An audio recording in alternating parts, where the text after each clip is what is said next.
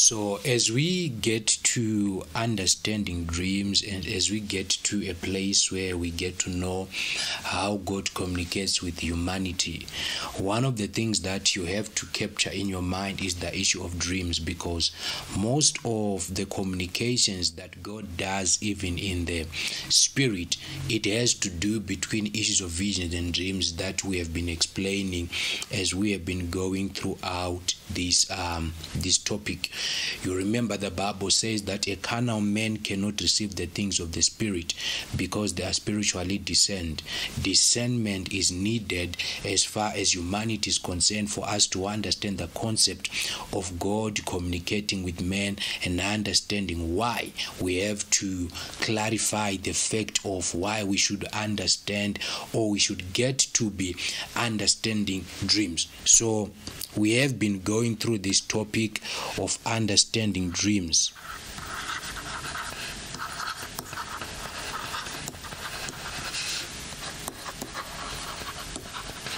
All right, we have been getting through this topic of understanding dreams, and one thing that I have come to understand through this topic is that when God communicates to humanity, or when God communicates to us, this is the very same thing that is looking at us so that we get to understand how we communicate with humanity. And why does God really want to communicate with men?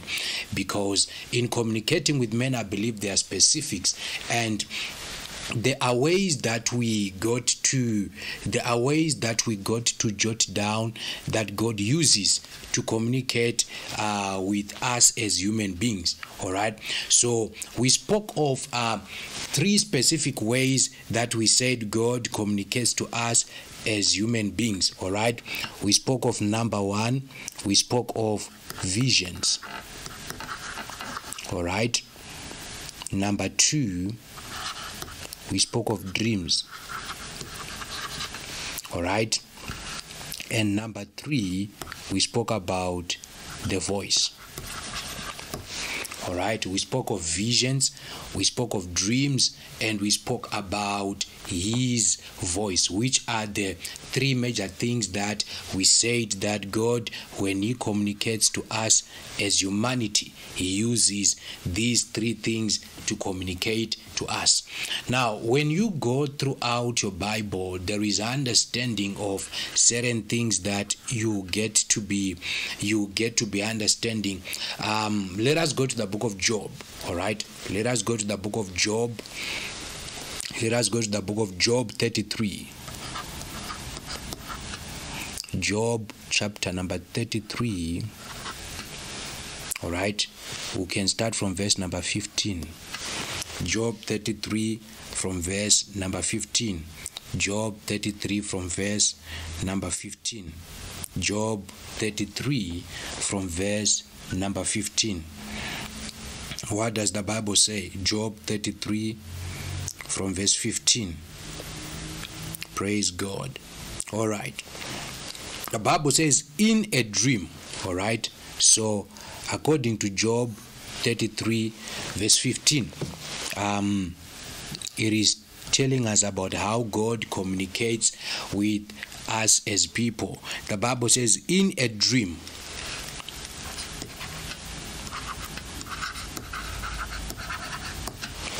All right, in a dream, all right, in a dream. And in a dream, the Bible says that in a vision of the night. So dreams are actually called visions of the night. In a dream, in a vision of the night, when men are in slumbering in bed, then he opens the ears of men. All right? So what does God do? He opens the ears of men. All right? So while these men are sleeping in a dream, and or the Bible says God does what? Opens the ears of men. God opens the ears of men. Then when he opens the ears of men, the Bible says that he sealeth an instruction. So when he opens the ears of men, why does he open? All right, he seals an instruction. All right, so when God opens the ears of men, he seals an instruction. He seals an instruction.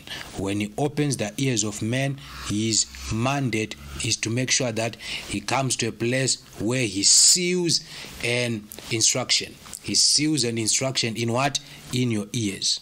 All right, he seals an instruction in your ears. So in the communications of God, when God speaks through visions and dreams, in most of the times he's bringing forth instructions. All right, he's bringing forth instructions. And in God's instructions, we have to understand that when we are talking about God communicating through visions and dreams, we are talking about instructions.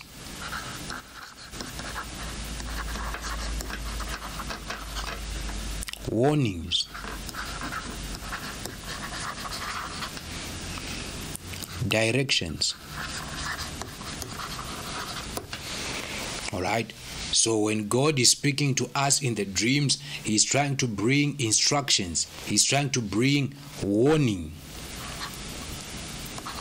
All right, warnings, and he's trying to bring directions where God directs you in the dream. So you have to understand on that aspect, and that is where we will see that also, while God is giving us all these instructions and warnings, sometimes he wants to keep us, sometimes he wants to make sure that he preserves our lives. So you have to get it that the Bible says when men are sleeping at night, what happens is, in that event that men will be sleeping at night, while men are sleeping at night, God comes and he seals an instruction in the ears of men. God comes and he seals an instruction in the ears of men. He will seal an instruction in your ears so that he communicates to you. And if an instruction is sealed, you have to get to that understanding that if an instruction is sealed, it means that instruction has got to be unsealed.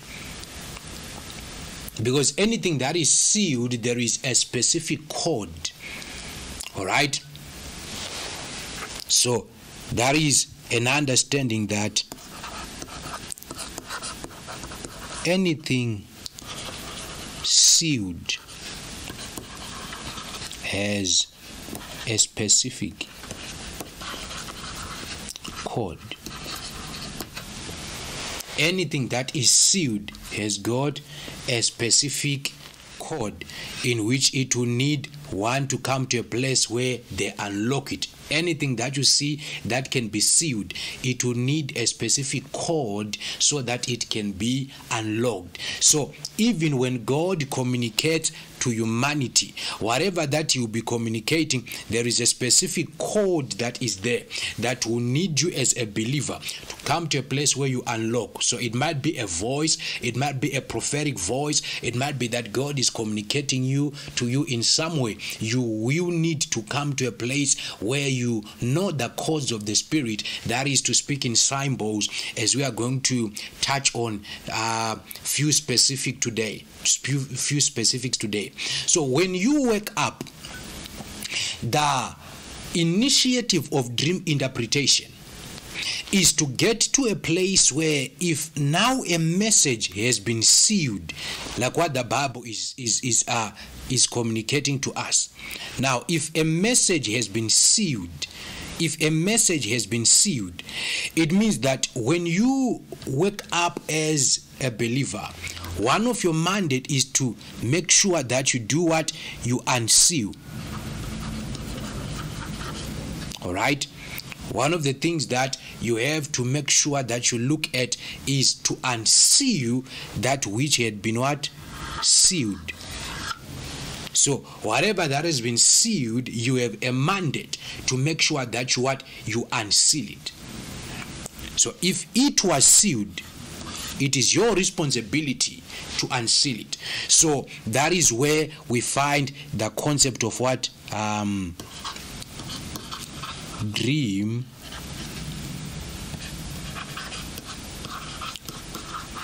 interpretation.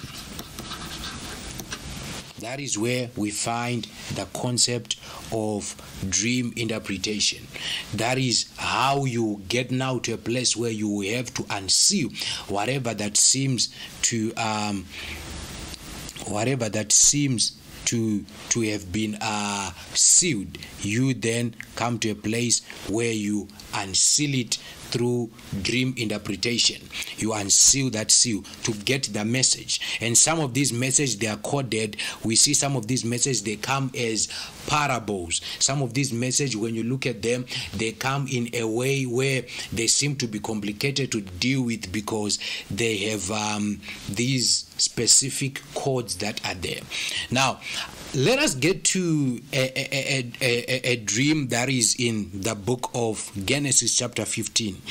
All right, Genesis 15. Let's go to Genesis chapter number 15.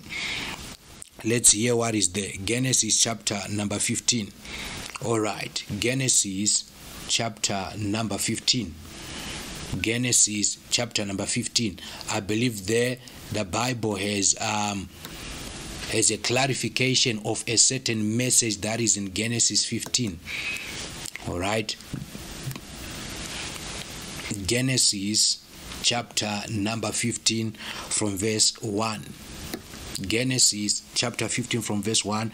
The Bible says, after these things, the word of the Lord came to Abraham in a vision, saying, all right, the word of the Lord came to Abraham in a vision. The word of the Lord came to Abraham in a vision, saying, fear not, Abraham. Abraham, I am your shield, and I am thy exceeding reward. All right, I am your shield and thy exceeding reward. All right, so you understand through the scripture in Genesis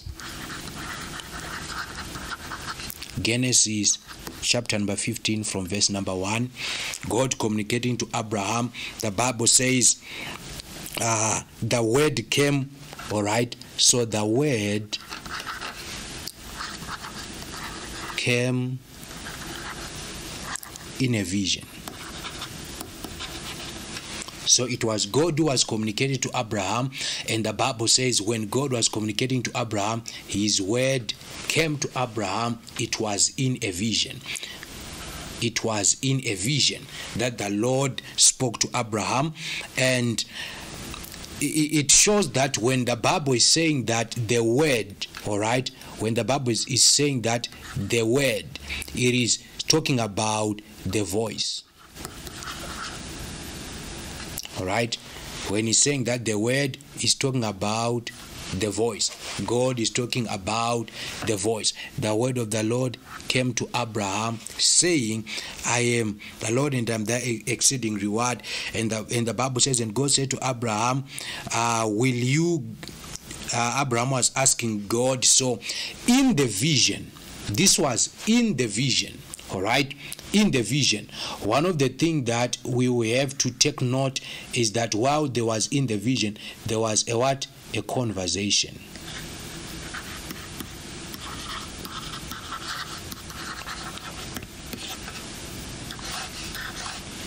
While they were in that vision, there was a conversation that happened in the vision, meaning there are conversations in a vision, there are conversations that can happen.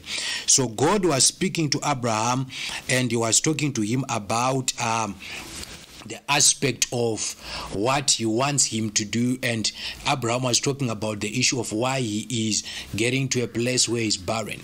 But when you go now to Genesis, when you go to Genesis chapter number 15, all right, when you go to Genesis chapter number 15 from verse number 5, There is a different scenario that the Bible now communicates to us there. The Bible says, and he brought him forth and said, look towards the heaven. All right, so this was in a vision. All right, so in a vision. All right, so in a vision, while they were in that vision, Abraham was told to look towards the right. Abraham was told to look towards the heavens and tell the stars, and count the stars. So in the vision he was told, count the stars. Count the stars. All right. In the vision, he was told to count the stars. To count the stars. So you then understand Abraham is coming from the child of the Chaldeans. We need to note the place where Abraham is coming from for us to understand why God had to bring Abraham to this place where he is being told, look unto the stars and begin to count the stars. We find it that God communicates in most ways. He communicates to us through issues that we are issues or places, scenarios of things that we are used to. He communicates to us with scenarios of things that we understand. So this vision that happened to Abraham, there was what we call, in this vision, there was what we call symbolic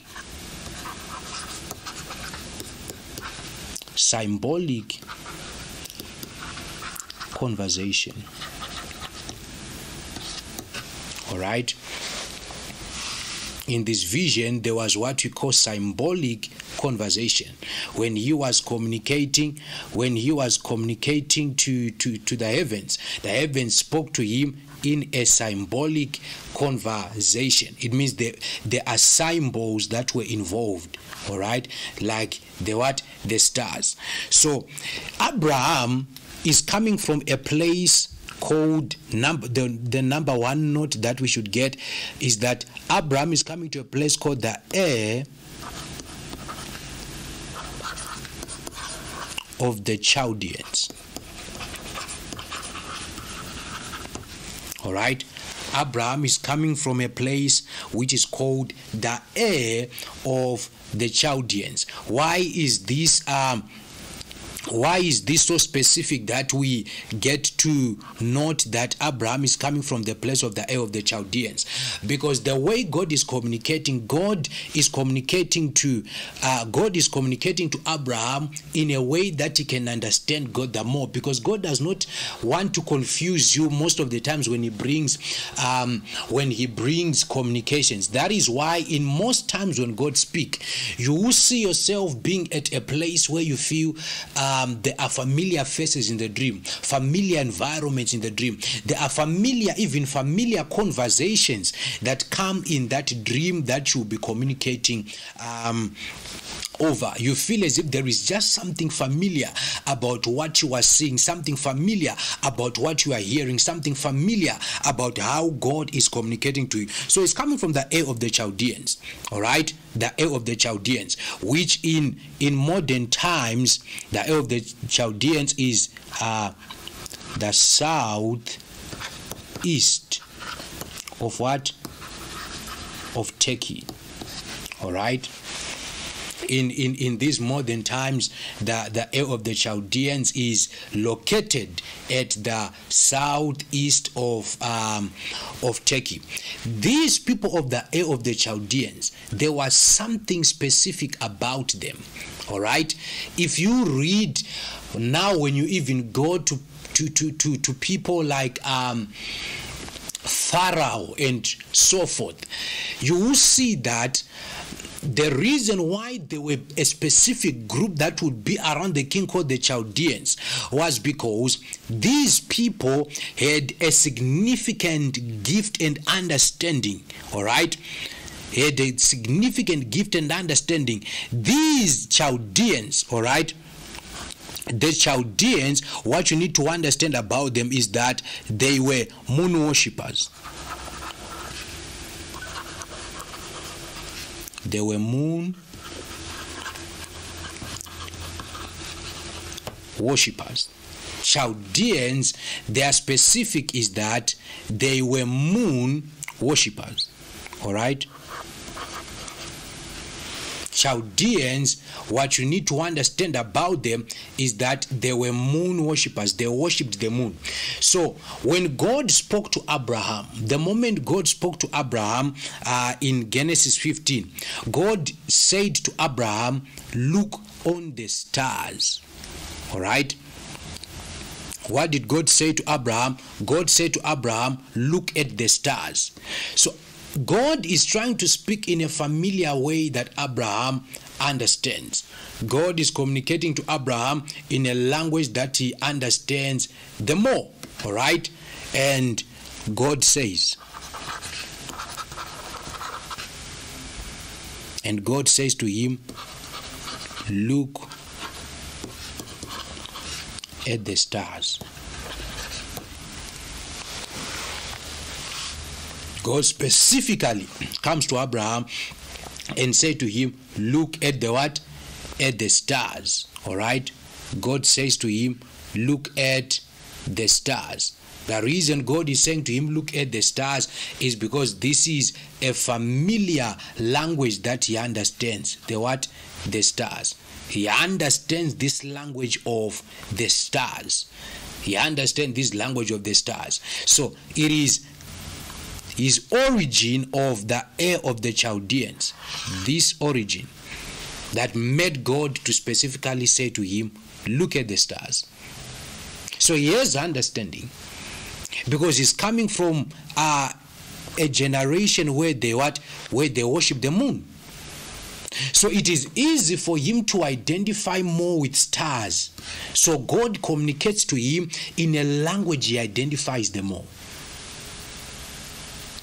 Are you seeing how dreams operate now? He speaks to him in a language that he understands the more. Look at the stars. Look at the stars. Look at the stars.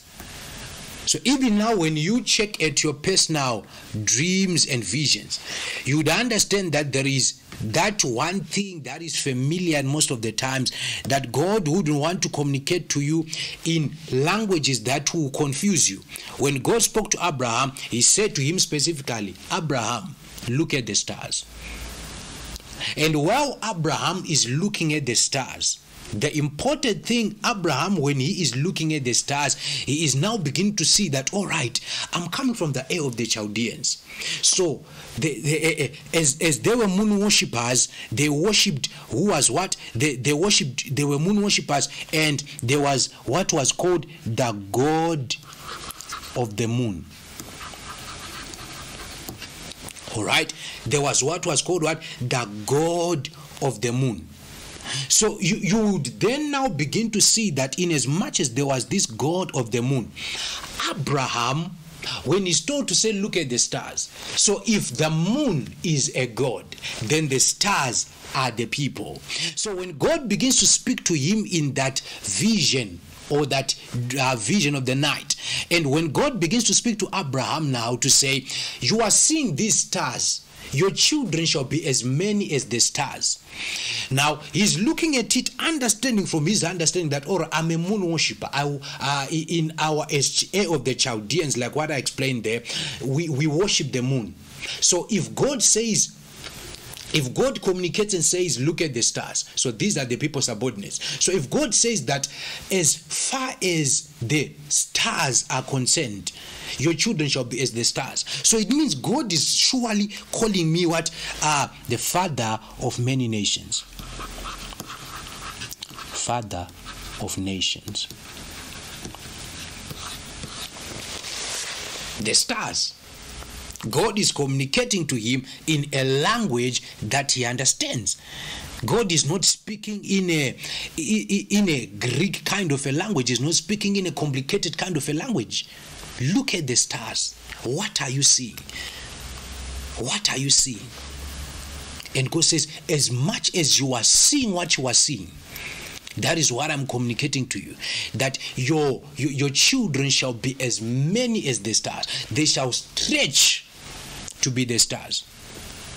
So dreams will come through specific and familiar ways. God will speak to you in a way that He wants to understand. So God wants you to understand what He says.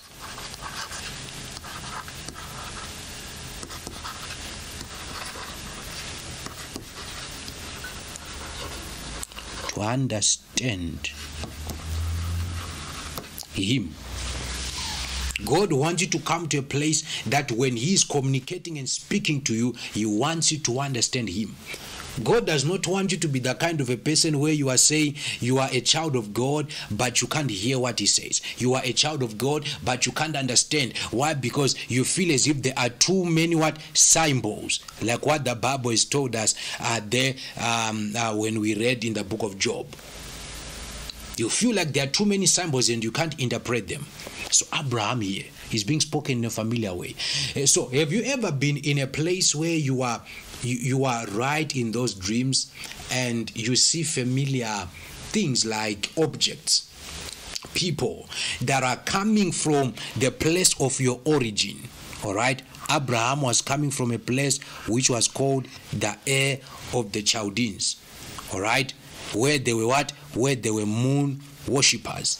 The Ur of the Chaldeans, where they were moon worshippers. All right. So when God is speaking, He wants you to understand. He wants you to understand. And in most of the times when He wants you to understand, the communication is straight from the aspect of what you know. All right. The communication is straight from the understanding of what you know. Am I communicating to somebody here? Are you understanding me? So you see God communicating to you in a language that you get to understand. Okay, what is God saying? God is trying to communicate to me in this way. What is God trying to say? What is the message that God is trying to say? You dream yourself. In most cases, you are seeing yourself in your father's house. You are seeing yourself at the school that you were in. You are seeing yourself, maybe sometimes you are seeing yourself in an environment that is most familiar to you. The reason God is communicating to you, He wants you to understand. He wants to bring out a message out of the things that you understand. All right? Out of the things that you understand. So, in dreams,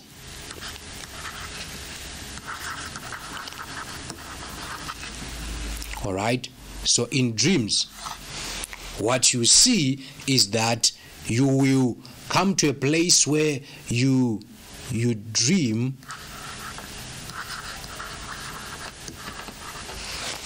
in dreams. You see yourself dreaming familiar things.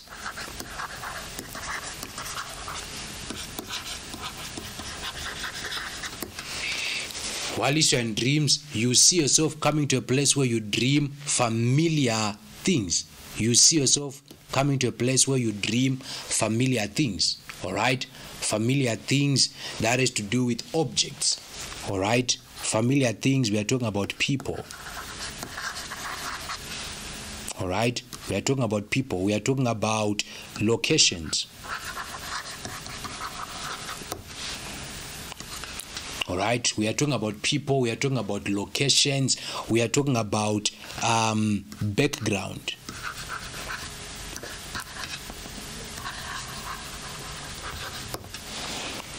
You see yourself dreaming while you are back in your background. All right? Those are the things that dreams come with. The reason is God wants to clarify a simple message you can understand, so that when you are to interpret that dream, at least there is some familiarity. So when God was now telling Abraham the interpretation that as you have dreamt this dream, what is going to happen is you are going to have many children. Abraham already knows that the stars, according to the God they serve, so the stars are the people. They called themselves stars. They called themselves stars. We'll see it when we are to open up an aspect of the dreams of people like Pharaoh. All right. So God will bring these familiar things in your dreams so that at least you can understand.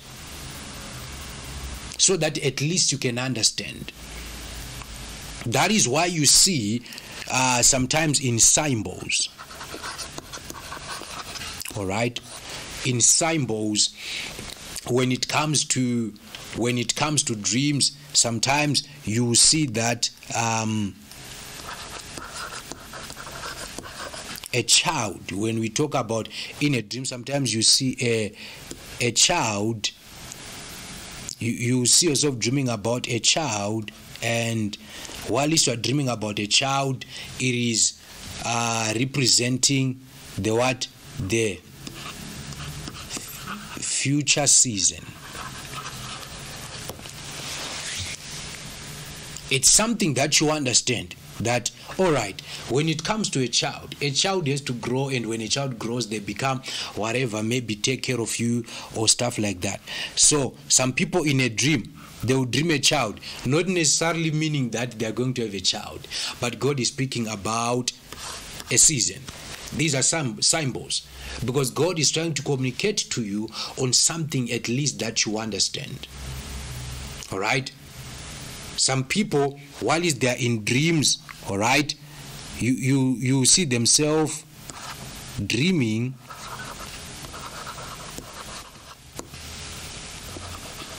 in school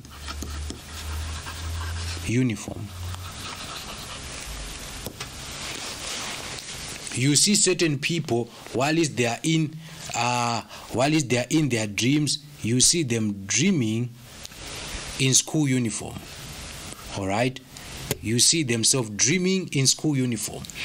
The reason why they are dreaming in school uniform is because they've already passed the aspect of being into learnership.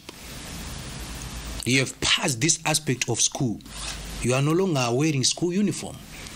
All right, you are no longer wearing school uniform, and God is trying to communicate with something that is very simple. All right, that you are having an attack of the spirit. All right, you're having an attack of you'll be having an attack of the spirit. All right, you'll be having an attack of the spirit of backwards. You're having an attack of a spirit of backwardness, a spirit that wants you to keep on going backwards in life, a spirit that wants to keep on taking you backwards to a place that you have already passed. Are you understanding what I'm saying? To a place that you have already passed, and you are seeing yourself